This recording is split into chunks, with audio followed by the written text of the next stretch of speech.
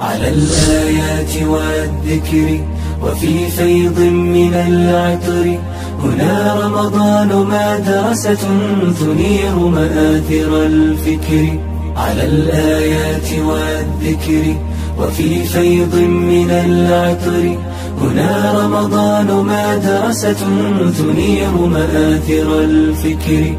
هنا رمضان مفتاح ودرب جاد بالخير، يعانقنا فيمنحنا جمالا مشرقا يسري، جمالا مشرقا يسري.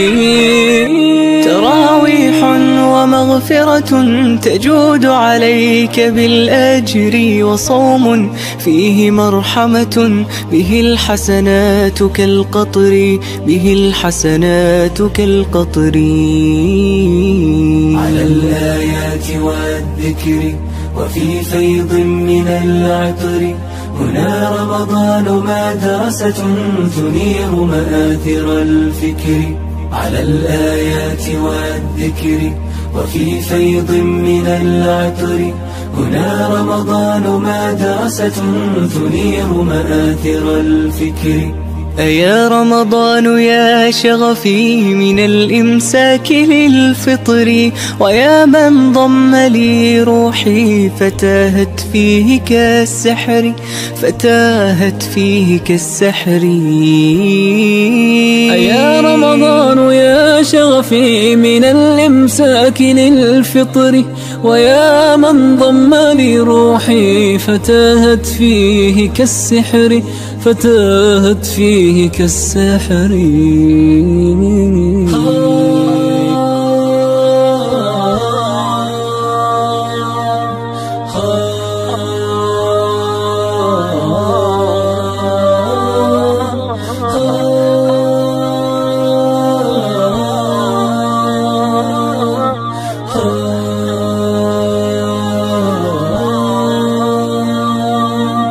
سنحيا فيك يغمرنا كتاب الله بالذكر، سنحيا فيك يغمرنا كتاب الله بالذكر. كتاب الله، كتاب الله.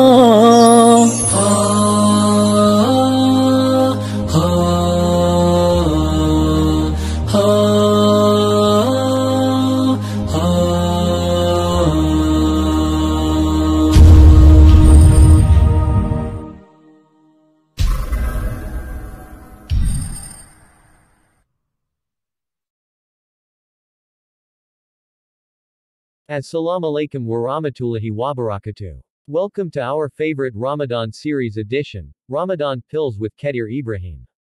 I hope you enjoy your pills. So, to the first question in this edition. What is sahur? أعوذ بالله من الشيطان الرجيم. بسم الله الرحمن الرحيم. والصلاة والسلام على رسول الله وعلى آله وأصحابه ومن تبع بإحسان إلى يوم الدين. رب اشرح لي صدري ويسر لي أمري واحلل عقدة من لساني يفقهوا قولي. أما بعد. So concerning the question, what is sahur? Sahur is an Arabic word derived from the root word sahara, and which means the later part. And the plural of the sahur is ashar. Now, the Arabic term sahur refers to the meal that is taken in the early part of the morning, the pre-dawn meal. And the act of taking this meal is referred to as suhoor, but the meal is referred to as sahur. So the meal that is taken early in the morning, the pre-dawn meal, before the rising of the sun, during the month of Ramadan, is also referred to as sahur. The meal we eat in the morning for the beginning of the fast is referred to as sahur.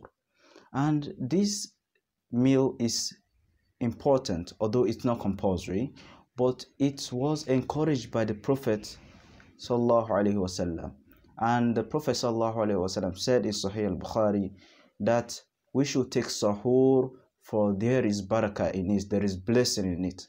So it's encouraged that we take this pre-dawn meal, sahur, before starting our fast. So this answers the question. Jazakumullahu khairan, brother Khidr, for that explanation.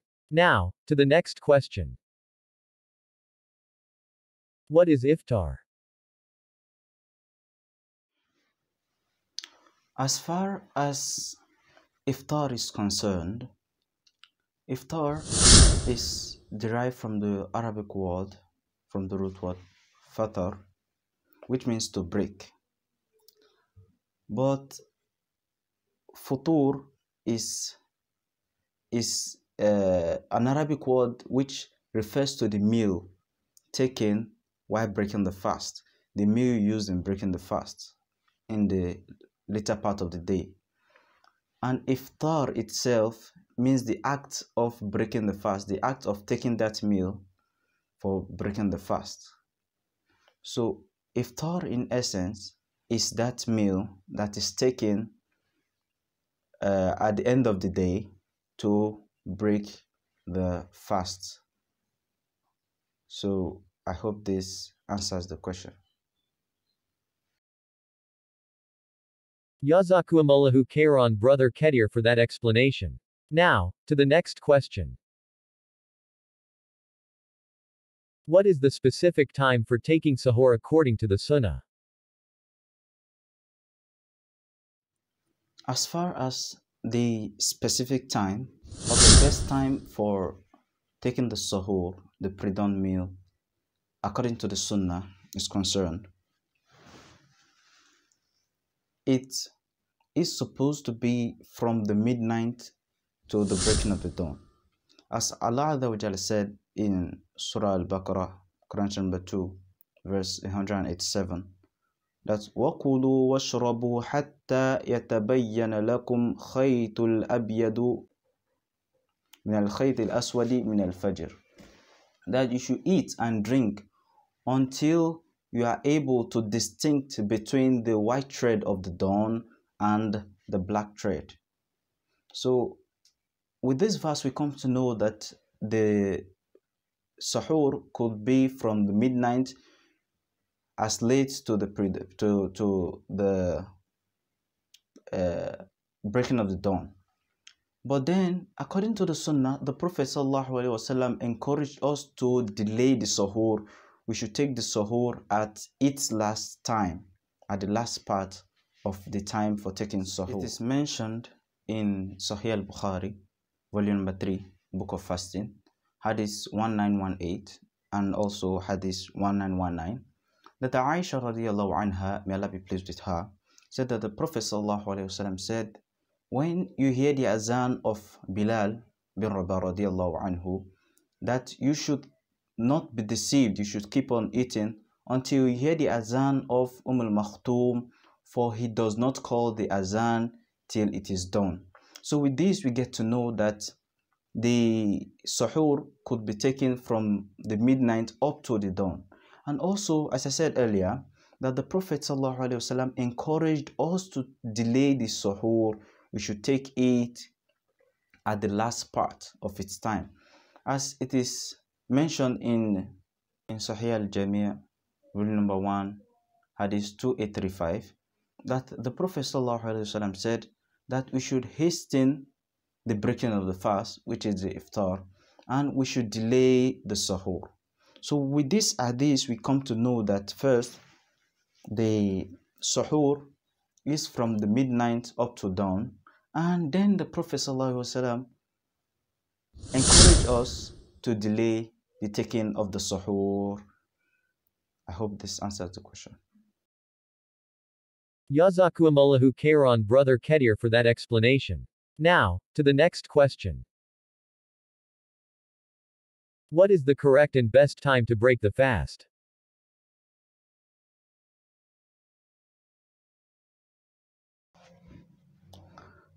As far as the correct time to break the fast, it is mentioned, as I quoted earlier, in Surah Al-Baqarah, Quran number 2, verse 187. Allah Azza wa Jalla said, وَكُلُوا وَاشْرَبُوا حَتَّى يَتَبَيَّنَ لَكُمْ خَيْطُ الْأَبْيَضُ مِنَ الْخَيْطِ الْأَسْوَدِ مِنَ الْفَجْرِ ثُمَّ أَتِمُّوا الصِّيَامَ إِلَى اللَّيْلِ. He said, eat and drink till you can distinguish between the white thread of the dawn and the black thread ثُمَّ أَتِمُّوا الصِّيَامَ إِلَى اللَّيْلِ, and you should fast until the night. So it means that the fast ends immediately you see the sun set at the night, the early part of the night. So this is the correct time to break the fast. But then there are several hadiths where the Prophet ﷺ encouraged us to hasten the breaking of the fast, amongst which, as I quoted earlier from 𝙍𝙖𝙢𝙢 𝙤𝙤, that the Prophet ﷺ said that you should delay the sahoor and you should hasten the iftar, that you should delay the pre-dawn meal and you should hasten the breaking of the fast. It was reported in Sahih al-Bukhari, volume number 3, book of fasting, chapter 45, where Abu Sa'id radiallahu anhu, he said that we broke the fast immediately the sun was set. And as I quoted earlier from the hadith of 𝙍𝙖𝙢𝙢 𝙤𝙤 in the book of fasting, hadith 2835, where the Prophet ﷺ said that you should delay the pre-dawn meal, the sahoor, and you should hasten the iftar. Also, another hadith in Sahih al-Bukhari, volume number 3, book of fasting, hadith 1957. The similar hadith, same hadith were repeated in Sahih Muslim in hadith 1098, where the Prophet, it was narrated by Sahal bin Sa'ad that the Prophet ﷺ said, لا يذان الناس بخير ما عجل الفطر.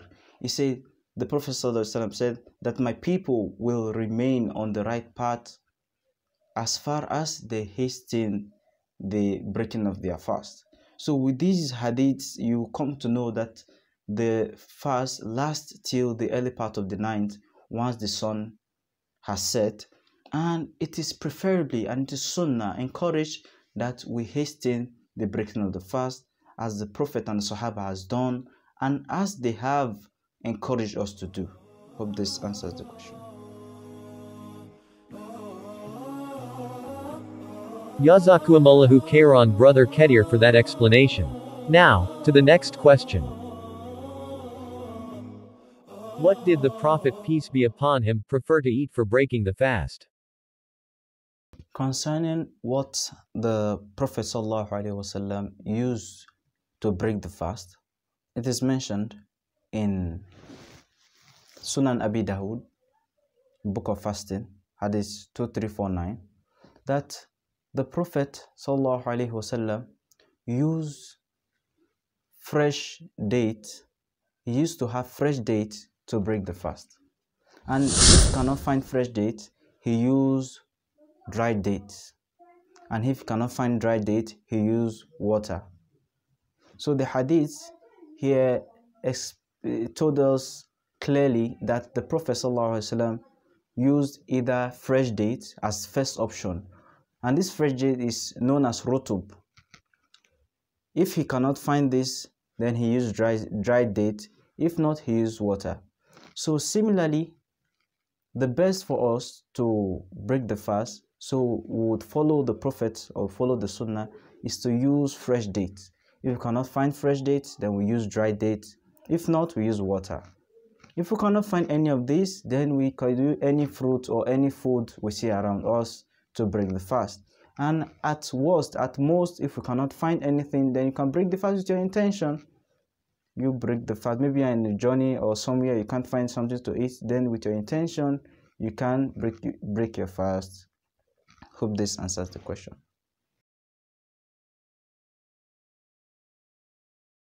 𝙍𝙖𝙢𝙗𝙧 brother Khidr for that explanation. Now, to the next question.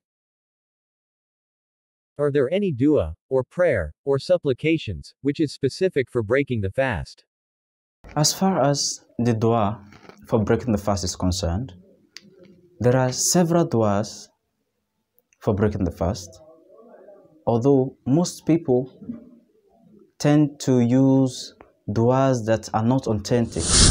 But before that, you should know that the Prophet ﷺ has said that the dua of a person who fasts is always accepted till the time he breaks his fast. It is mentioned in Ibn Majah, volume number 3, hadith 1752, that the dua of 3 categories of people are accepted. The first is a just ruler. The second is a fasting person, a person who is fasting till he breaks his fast. And the third is the dua of the oppressed.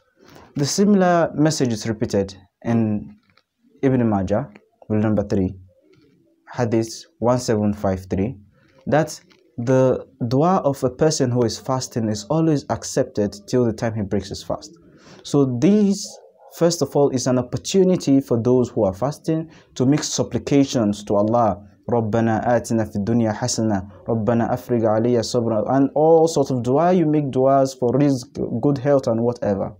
Then as far as the main question is concerned, the dua for breaking the fast, there are several duas, but the most authentic is mentioned in Sunnah Abu Dawud, in the book of fasting, hadith 2350. Yet the Prophet used to, when the Prophet broke his fast, he would recite ذهب الظمأ وابتلت العروق وثبت الأجر إن شاء الله. So this is the most authentic dua. ذهب الظمأ, thirst has gone. وابتلت العروق, and the veins, the arteries are moist. وثبت الأجر, and the reward is sure. Inshallah, if Allah wills.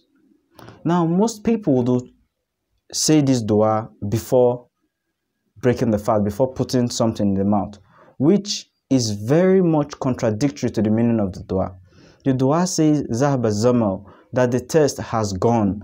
The thirst can only go after breaking the fast. So this dua is meant to be said after you've put something in your mouth, or taken fruit, or taken food after breaking the fast. Then before taking anything, you do the usual dua, Bismillahir Rahmanir Rahim. So this dua is meant to be said after breaking the fast. And this is the most authentic opinion. I hope this answers the question. 𝙍𝙖𝙢𝙗𝙧 brother Khidr for that explanation. May Allah reward you abundantly. Ameen. Now we know more about matter concerning sahoor and iftar. That will be all for this session, inshaAllah. Indeed, it was worth a pill to take. May Allah reward you all and me for joining this interesting session. Ameen. Send your questions regarding Ramadan to PPF WhatsApp contact on +234 808 039 6711.